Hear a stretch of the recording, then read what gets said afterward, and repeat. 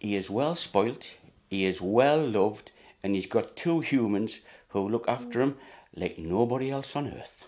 He would think he might have had a stroke, and we took him to the vets at Westways, and the vets were absolutely brilliant. They saved his life, but we were told to come up on a Saturday morning to have a discussion to see if we wanted him to be put to sleep or we keep him.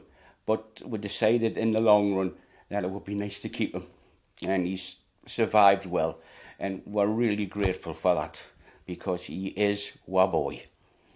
Nutmeg has the personality of a grandpa who is sometimes grumpy, sometimes cantankerous, but he's absolutely lovable. You just cannot help but love him because he's so lovable.